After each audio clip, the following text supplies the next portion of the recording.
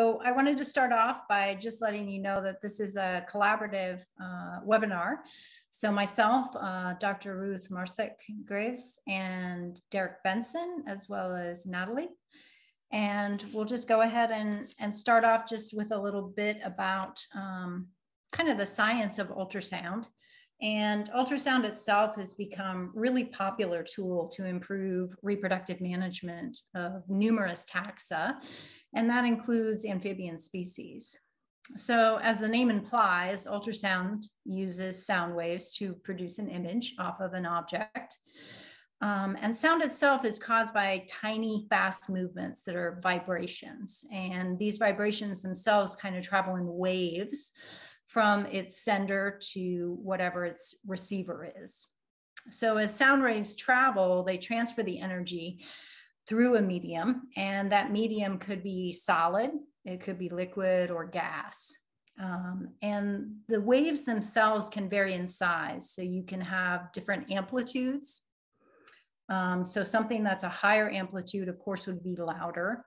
And they can vary in the rate or the frequency. So if you have a high frequency, you have, of course, a higher pitch to something. Humans, they can only hear frequencies of 15 hertz to 20,000 hertz. And that means the number of vibrations per second that are occurring. Now, sound waves that are greater than 20,000 hertz are what are ultrasound. So they're ultrasonic and they're not heard by humans.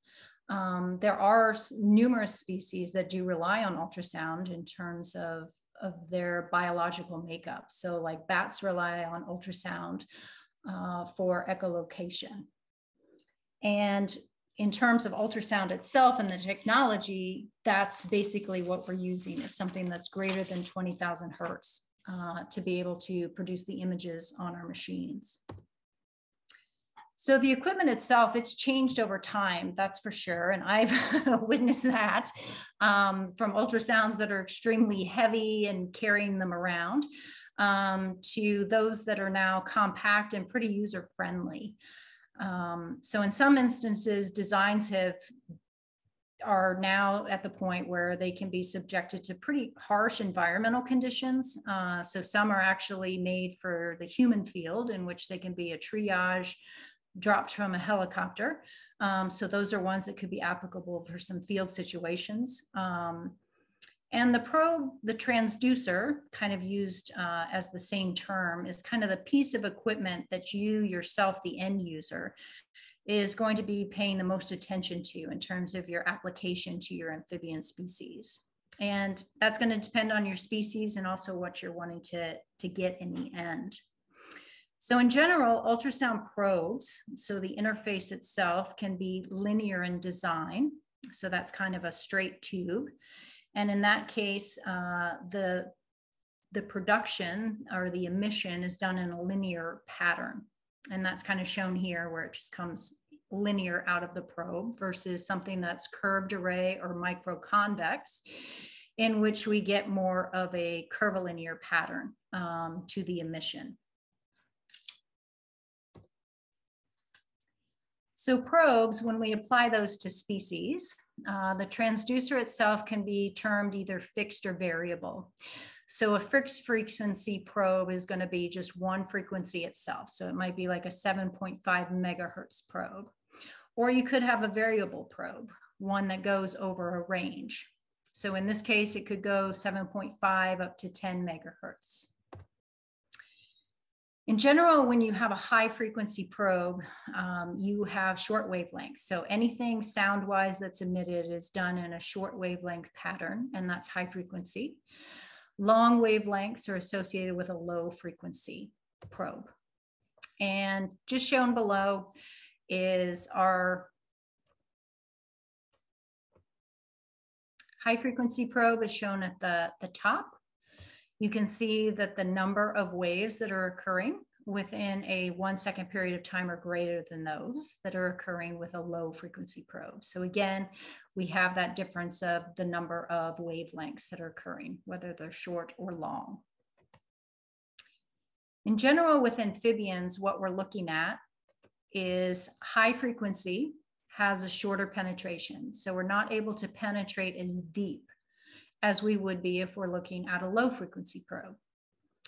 So for amphibians, we would be looking at, in general, high frequency probes for most of our small amphibian species.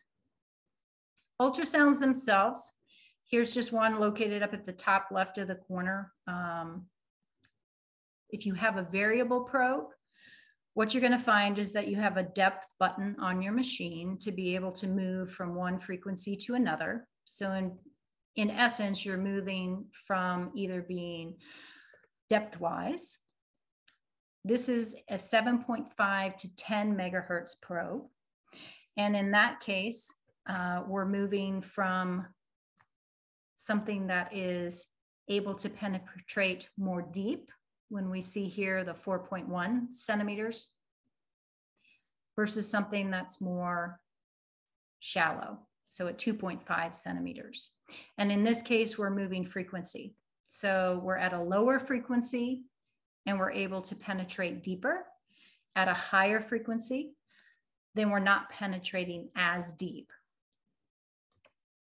So for application-wise, if we're looking at a giant salamander, we would be using a lower frequency probe than we would be when we're looking at another aquatic salamander, be it a hellbender or in this case, a necturus. So again, we've got our little tick marks here on the side. Sometimes they're either shown on the right to the left-hand side, and they're going to indicate kind of your depth that you're able to penetrate.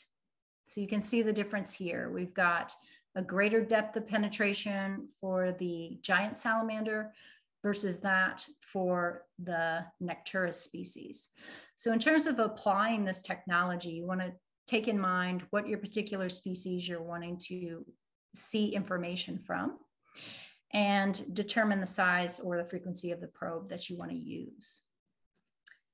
So ultrasound itself, the terminology that tends to be used is echogenicity.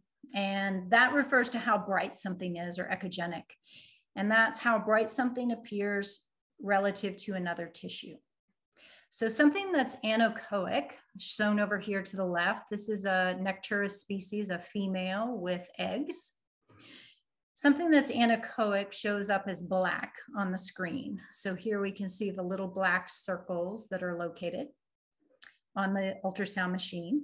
And that means that no eternal echoes are emitted. So the black look is with fluid-filled structures. So the sound waves are going to pass through that fluid without reflecting any echoes back to the ultrasound machine. So that gives us that black appearance that we see. Something that's hyperechoic over here to the right is a specific structure that's going to give off more echoes relative to its surrounding structures. And we get a whiter, brighter appearance. So that's what we see here with these little white dots. So these are actually eggs that were not oviposited and had undergone resorption. Hypoechoic, which is shown here with the blue circle, that's a specific structure that gives off fewer echoes relative to its surrounding structures. So it has a darker or more gray appearance relative to its surrounding tissue. In this case, we're looking at the testicles of a necturus. So we have two testicles located here. Again, they're hypoechoic in relation to the surrounding tissue and allow us to differentiate that tissue. Something that's isoechoic that tends not to be used as frequently, it's that a specific structure gives off similar echoes relative to another.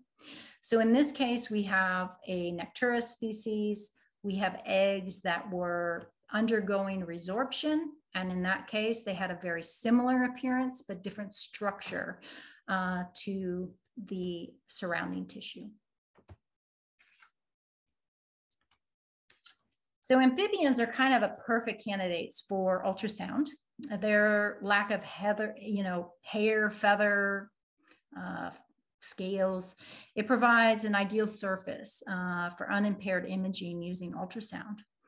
And because to various degrees, amphibians live in aquatic environments, for some species, you can use underwater scanning techniques to employ that for monitoring your animals with ultrasound. So there's a variety of techniques that you can use to restrain and position animals for ultrasound.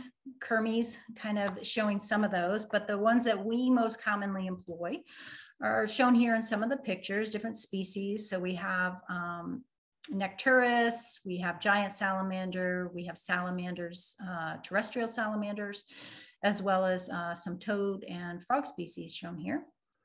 And you can use sedation as a way. So in this case, we have a picture of, this is a student, Drew, who was doing an ultrasound exam on a Necturus.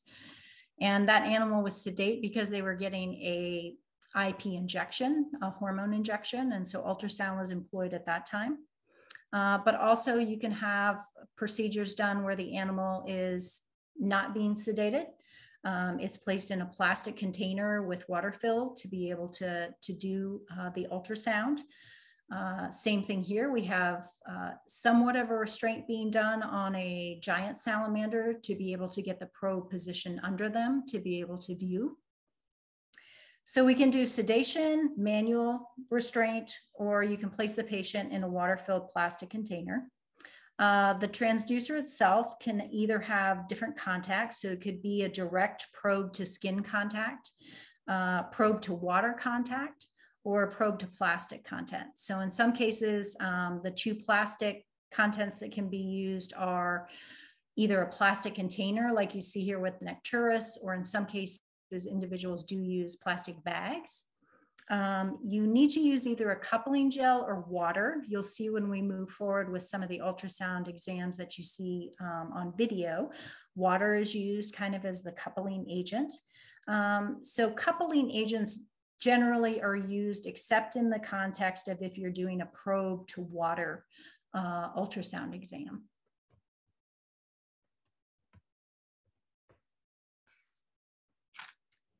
So what I'm moving on to right now is just to show you some of the strength techniques as well as also the application of ultrasound.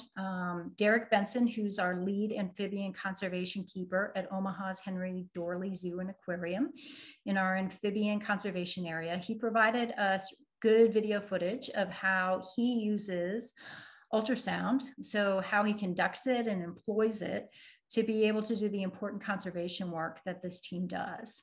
And this team is under Jesse Krebs, who's the curator of our amphibians as well as reptiles. And Derek, along with the rest of the team, they've been responsible, as you can see here, for releasing over, well, pretty much close to 110,000 amphibians from 9 different species.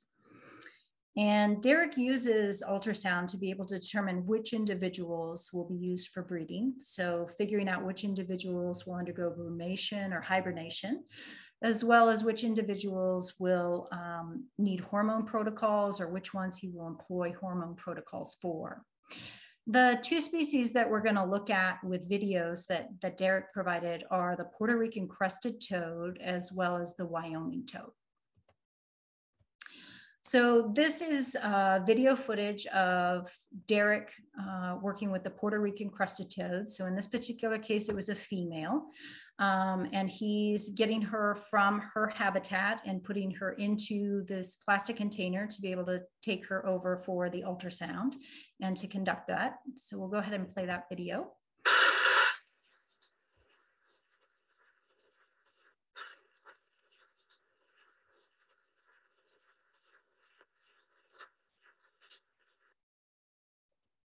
So once she's transported over, then this is showing kind of the handling technique that he employs and the ultrasound itself.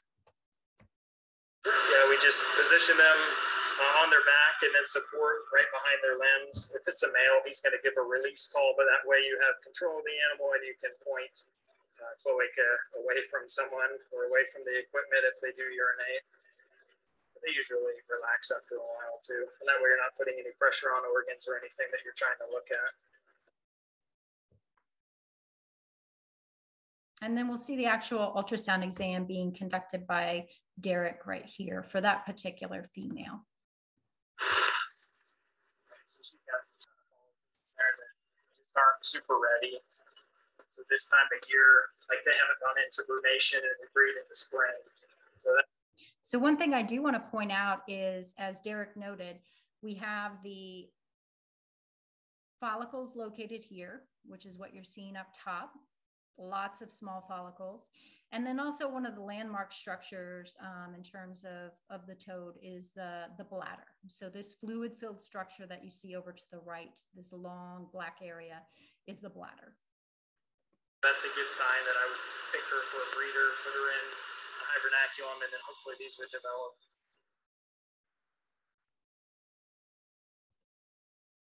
So we've got him examining a male here. So for doing the ultrasound, you'll see the holding technique, as well as he uses water as the coupling agent to be able to visualize. So you'll see what he's dipping into in terms of the little blue container is water.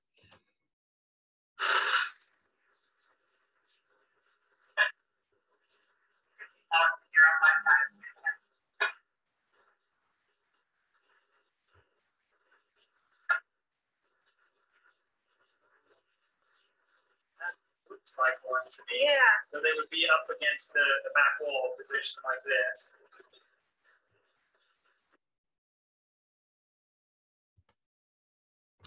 We then have Wyoming toads. So to kind of show this is a different species of toad that Derek works with, but also employs the ultrasound technology to be able to determine which animals he's going to be working with for that particular year.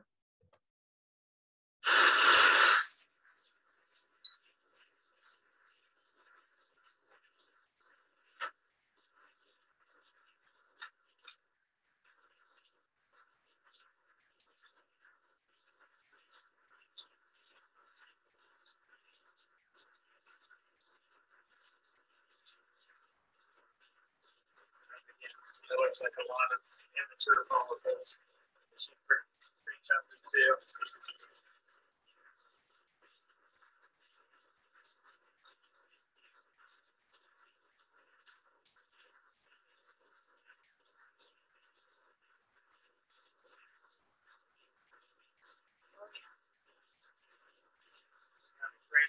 Right through the middle.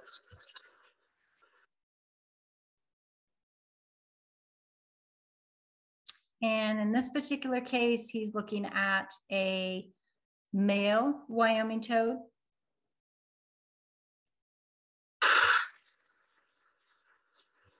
So I'm just going to mute here because I'm hearing it's a bit echoey.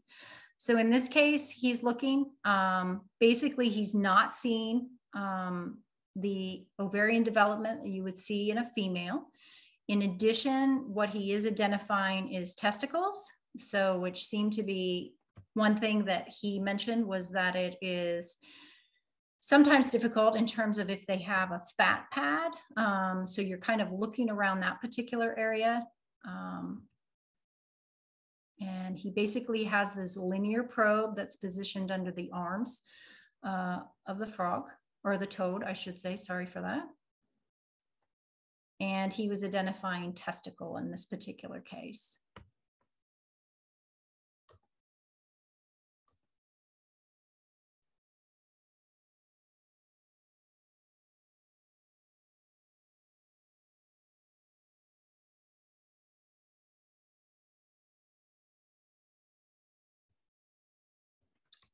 So the next species, this is a salamander species. This is the blue spotted salamander. And Derek was working with a group of juvenile salamanders to be able to identify the sex of the individuals. And as the case with most amphibian species, females are generally easier to identify just because of that landmark ovary and follicular development, either it be small or large follicular development, versus males. That tends to be an area that takes more time to get attuned to that difference, because in some cases it's just that density difference of the tissue, so the grayscale difference that you're differentiating. And such was the case with the blue spotted salamanders. So especially with a juvenile group and the size of those individual animals. So we will start this video. And in this case, Derek was showing how he will have individuals in their plastic container. Then he is moving them. He uses the coupling agent of water. And in this case, he tends to hold between his fingers. He's got the tail kind of located so that he can keep a grip on that particular animal. And in this case, he was examining and just for holding technique to show that and how to use the ultrasound. So we can see here, he's got that located. You can see probe being placed on. Again, he's using a very high frequency probe. It's a small animal, so he's going to want to penetrate a shorter distance for that particular animal to get good resolution or good imaging. This next video, he moves from doing a juvenile female and identifying the ovarian development there with follicles to a male.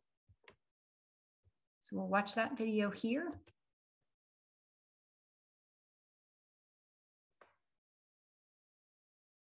So you can see he's got that tail located between his fingers so that he has a better hold on the animal. And then using water as the coupling agent to be able to visualize. You can see the follicles in 1 second here. He'll have the probe back on. You can see all those follicles then that are located on that individual to be able to identify it as a female. So many immature follicles. Then he's going to be picking another animal. This particular one was a male. He had identified one male out of that batch of individuals and the rest were female. So in this case, just showing the location of the probe on the animal and where he's looking.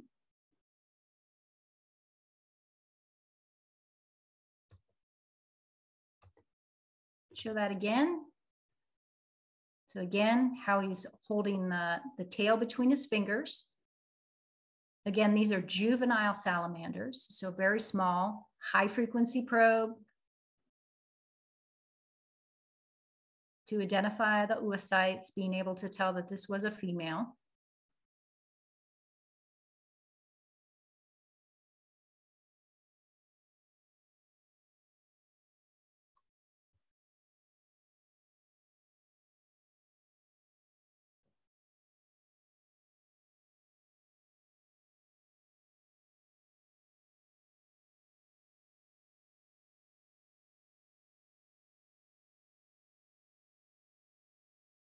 Again, just having to adjust if the animal's moving.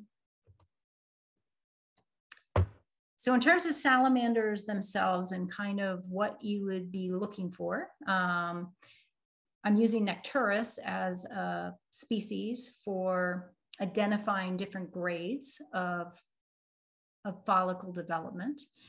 And in this case, this was a publication done in 2018. This involved 3 species of Necturus. So maculosus, bayeri, and alabamensis.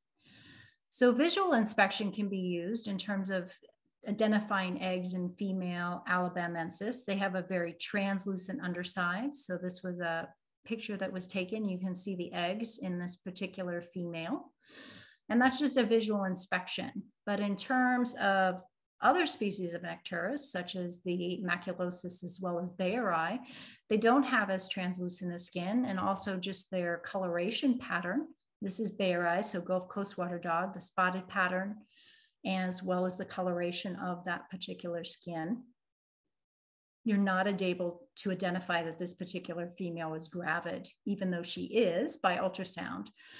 So ultrasound was employed to be able to monitor kind of their follicular development, as well as then utilize that to determine whether or not exogenous hormones would be used to aid in ovipositioning. So the grading system that was developed is shown here. Basically to the left, you see there's a grading system from 0 to 4, and the associated reproductive status with that, as well as the description. So with grade 1, it's basically non-gravid animals, so we're not able to identify eggs in those individuals. Grade 1 is early gravid, so about 1 to 2 millimeter in size. No distinct echogenic lines, so no bright white line is associated with that egg. Grade 2 is mid-gravid, where we have eggs 2 to 3 millimeters in size. A distinct echogenic line or bright white line is associated with those. And grade 3 is late gravid, 4 to 5 millimeters in size. Echogenic lines are still visible, and we see a marked increase in anechoic or black appearance of the egg. And grade 4 is retained eggs. So those that did not undergo ovipositioning but had reached a grade 3. We'll see varying degrees of echogenic material present in the internal egg structure. In some cases, they can take on an amorphic shape, or some may become very echogenic or bright white, and they get associated with fluid retention in the body cavity. So representative ultrasound images are shown here from the grade 0 all the way up to the grade 4. With Necturus, we found that the gallbladder was a very distinct marker on them to be able to know that directly caudal to that would be the gonads. So here we have the arrow is pointing to the gallbladder itself, and then we would be looking caudal to that to identify whether eggs are present or not. So in this case, we had a grade 0. Grade 1 is where we can see identifiable small follicles, but we don't have any of that echogenic white line. This female also had some retained eggs from the previous season. They're identified by the very hyper echogenic small bright circles.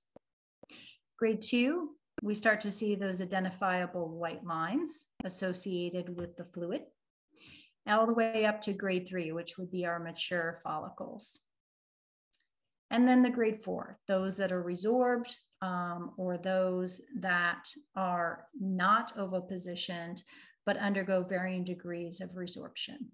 So in this case, we have ones that have a general appearance or isoechoic or very similar to the surrounding tissue, but in terms of their shape, they're very distinct. So you can tell that they are retained eggs. And then we also had a female here, in which case she had fluid retention, and that's what we see here is this dark kind of fluid that's located within her internal cavity. So this is an ultrasound exam from a female Necturus. This was done on one where we were doing monthly exams to be able to determine grading of follicles and then timing of hormone injections. For this particular female, she was at a grade 3, and she received an IP hormone injection of LHRH and then oviposited, I believe, 5 days later.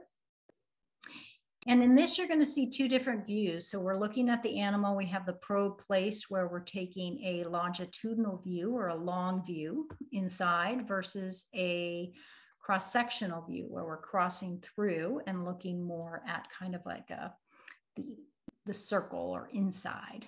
So we'll see that here on this particular video. So this animal located within a plastic container with water so that we could use that as kind of our coupling agent. Here we see the nice grade 3 follicles. You can see all of those, the bright white echogenic lines, as well as the anechoic areas for differentiating those particular follicles. So you can see numerous ones located here. This is a longitudinal section. So we have the probe positioned longitudinally where we're able to see kind of a long section of the animal. Here we're moving to a cross section. So we're looking at it more like a circular view that you're going to see there. Let me get that back into view. Boop, boop, boop. We'll go to that cross sectional. Again, we're able to differentiate. We can see those individual follicles as we go through. Little circle, circle, bright white lines. So again, this is just showing cross-sectional view. So kind of those differences of taking a longitudinal versus cross-sectional view to visualize inside the animal.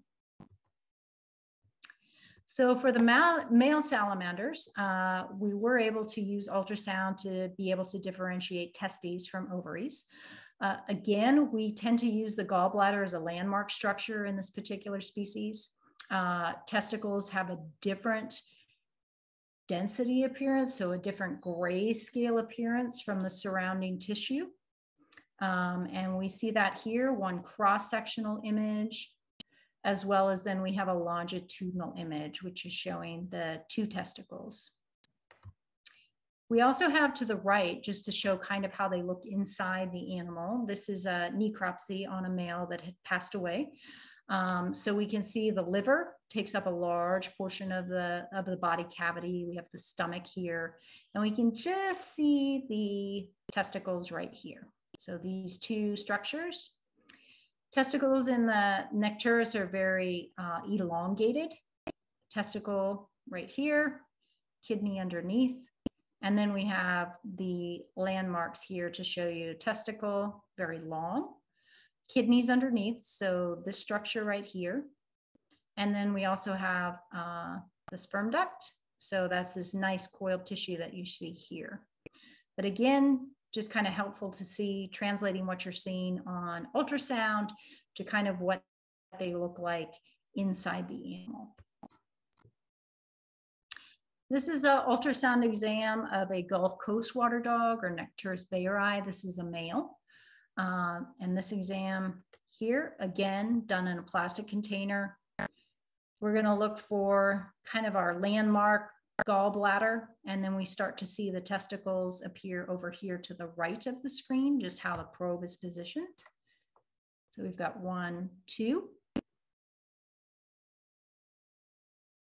So again, just that slight difference in grayscale image, you're able to see the two testicles there. So I kind of have it frozen at this point, kind of highlighting one testicle and then the other.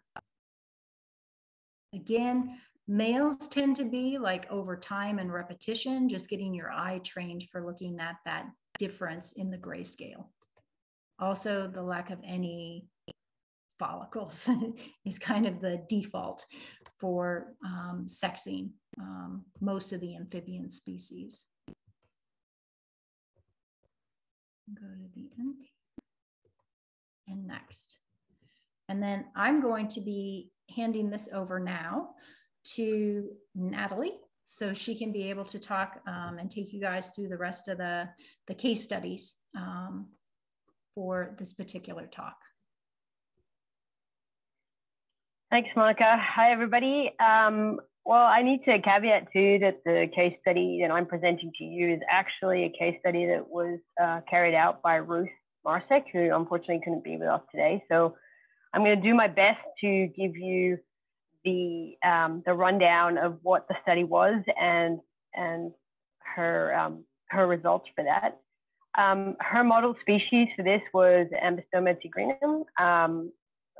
And so in that, I should tell you that the basis of this study was actually to try and link ultrasound, the use of ultrasound and the grading system to the development of a hormone protocol for animals that were at different stages of ovarian development. Next slide.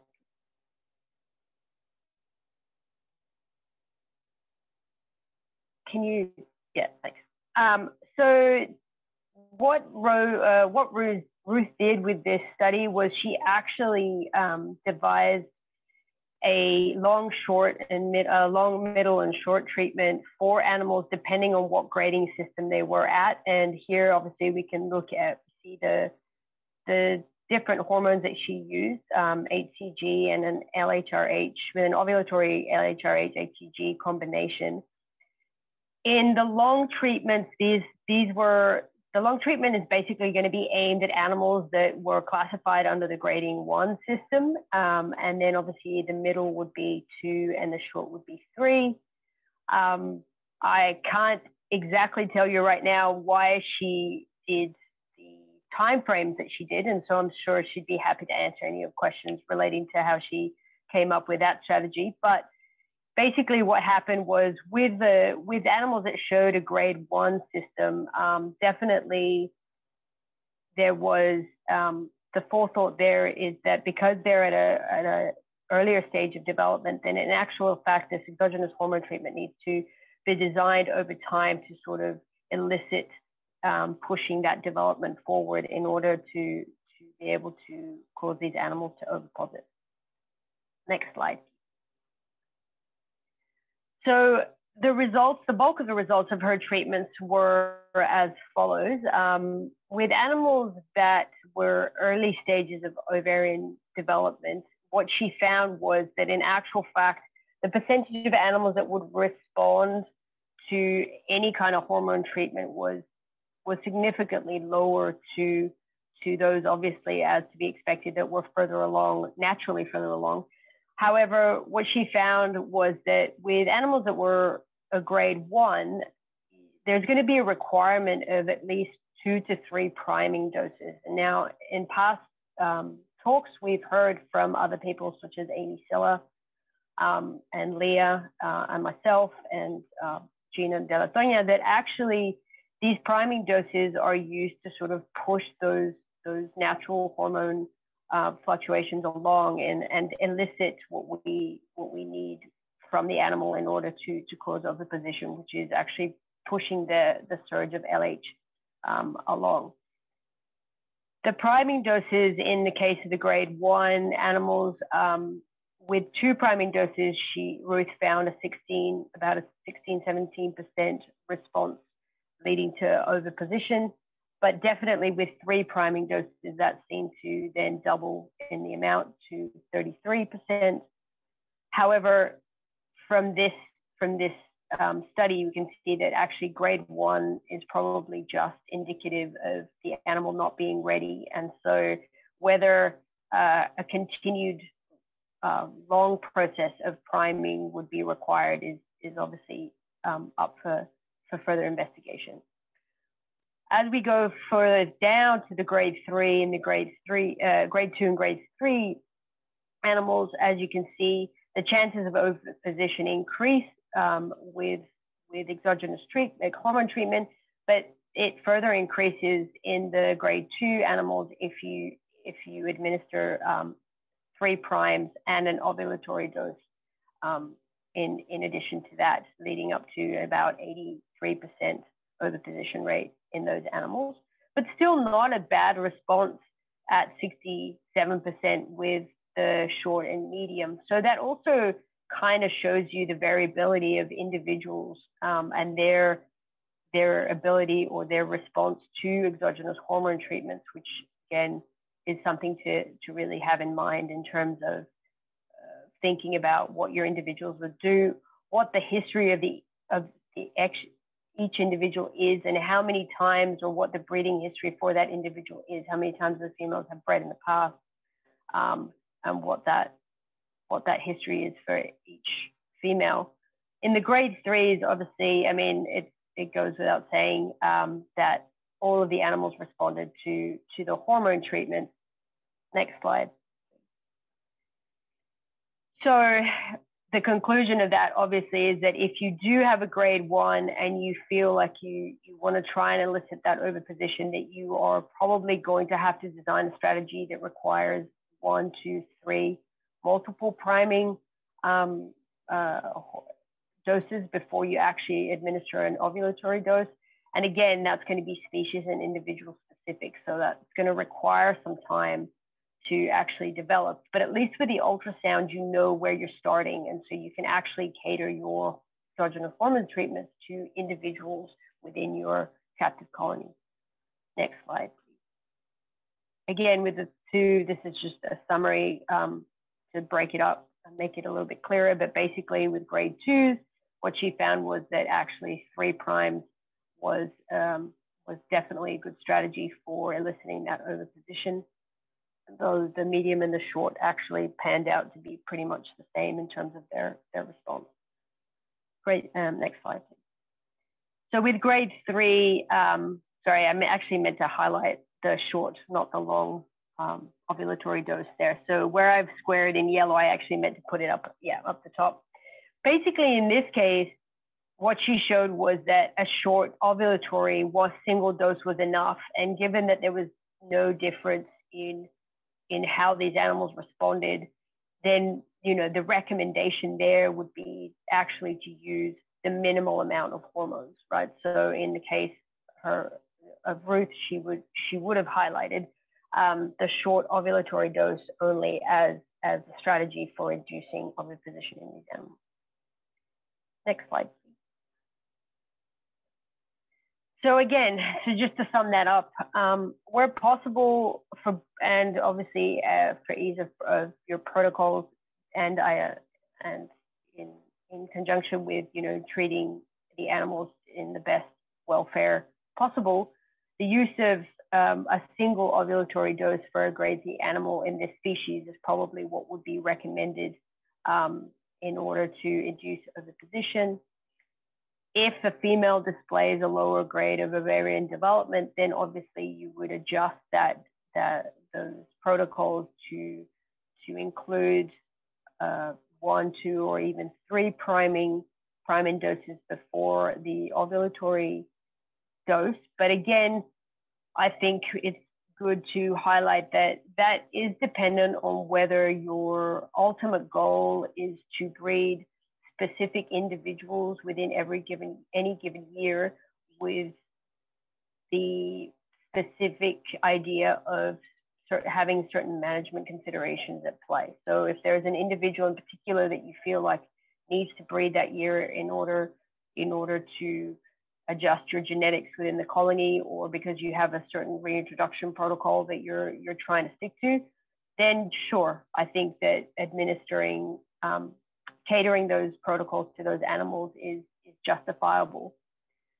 However, if there's no rush in all essence, then, you know, it would be at least my recommendation to just hold back and let those animals kind of progress naturally, unless you have specific things that you want to do.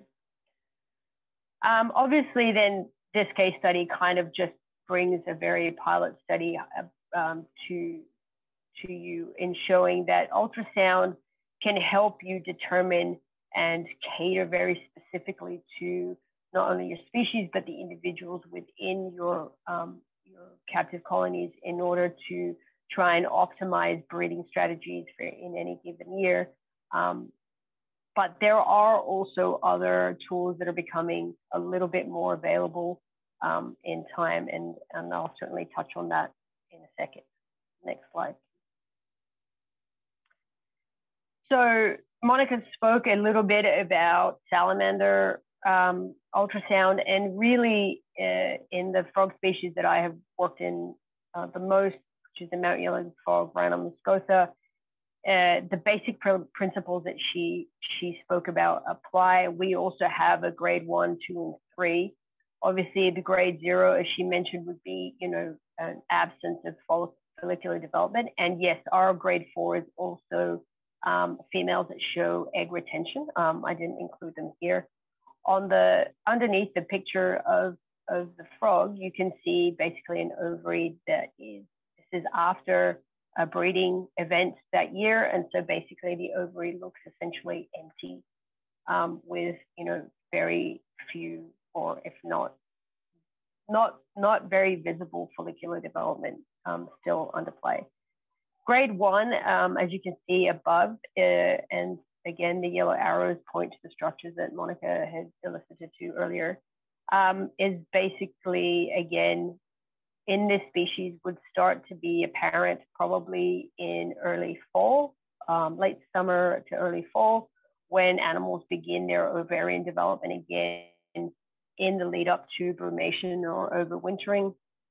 And grade 2 is variable, but you see this either during the brumation period or coming out of brumation. So stage 2, grade 2 is at least indicative that your females are going to be ready for breeding that year. And grade 3 obviously also is pretty clear as to these females being ready to breed. Next slide. Thanks. So the other interesting thing that has come out of using ultrasound for us with this species is twofold. One is, as Monica mentioned, egg retention, and this phenomenon that is widely reported sort of in the at least in captive populations anyway. As you can see from the first picture on the left, and Monica spoke about this, there's a high degree of fluid retention within there, and the structures of what would have been eggs kind of having that amorphic morphology to them as they begin to essentially decompose and break down. On the right side is sort of an ovary that shows a little bit more of a stage where the egg may have, we were assuming at the time, because we obviously couldn't open the animal up to see, but be undergoing egg reabsorption into the system. Now, not all of these females in this species actually undergo reabsorption, as Monica alluded to earlier. A lot of these females, and this one in particular, we dubbed her fatty, always had, over consecutive years, always oviposited both a portion of old eggs from the year previously that had been unreleased at the same time as her fresh eggs. And so quite often her fecundity was low due to the fact that, you know, her clutches were this mix of old and new eggs. With this female, we had several years where a lack of oviposition and these structures, these breakdowns occurred. And so in 1 year, we actually went in and performed surgery to essentially remove these eggs. This female recovered fine from this. She was anesthetized. The surgery performed by vets at San Diego Zoo Safari Park Animal Hospital. And yeah, she recovered pretty well. And so actually removing those structures is not hard, but it's definitely not recommendable. And so in these cases, sometimes what we can do is also employ exogenous hormones to try and push that oviposition to occur if it's not happening naturally. Next slide.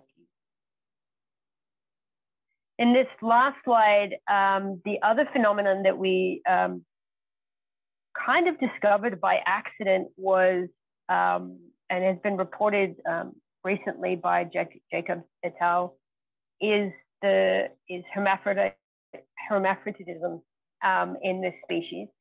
The founding population of frogs for this species was the captive population was started with egg masses and some tadpoles that were found and salvaged from after a post-fire event in Southern California, and they were brought into captivity and have been used as the breeding colony for the recovery of this species, which is still ongoing.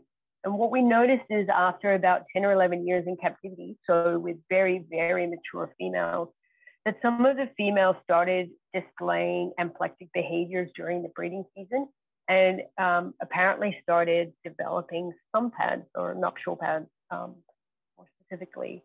And when we looked at the ultrasound of these animals, and these animals are in this slide, you can see are labeled NPF, which we call the nuptial pad females.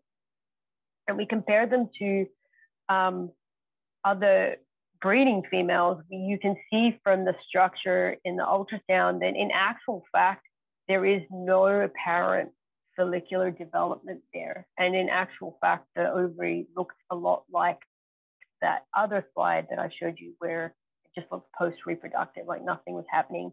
If you compare it to the males, it was kind of there was similar structures happening in the background too.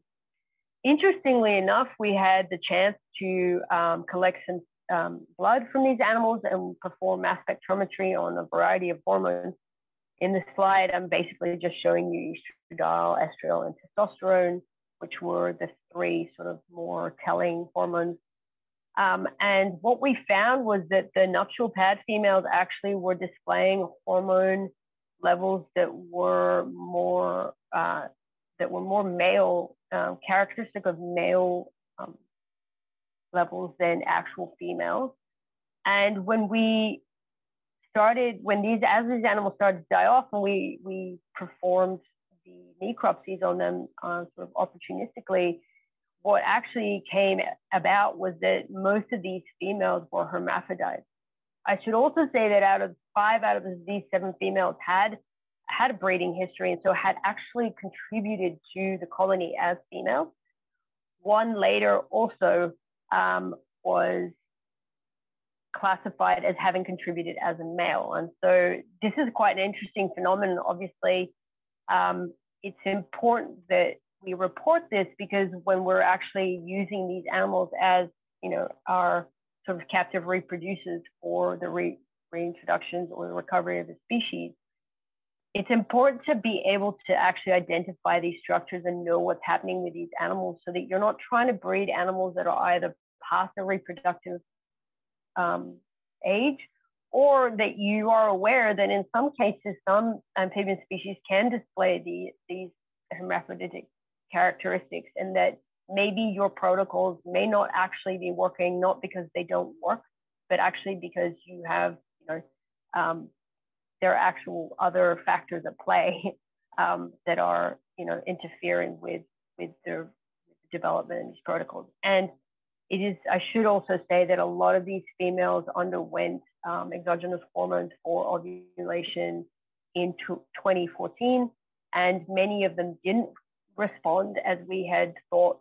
And when we looked at the controls, there was no statistical difference with laying after exogenous hormone treatment. Of course, now we know, with the benefit of hindsight and in using ultrasound and our hormone analysis, that of course there's probably a very good reason why they didn't respond the way we thought they should respond to this. So again, this is something that ultrasound has very much helped with, and is, you know, now part of our San Diego Zoo's practices in terms of this species. And we do obviously yearly and monthly monitoring with that as well. As Monica suggested, Derek is also doing that with his species, and actually is really important in managing and doing everyday husbandry for amphibian species. So we have external partners, USGS, also California Fish and Wildlife, and obviously Southern California Forestry Department, who are also all involved. Clearly Monica and Derek in Omaha, so thank you so much to you guys as well, and Ruth as well, for all of her input.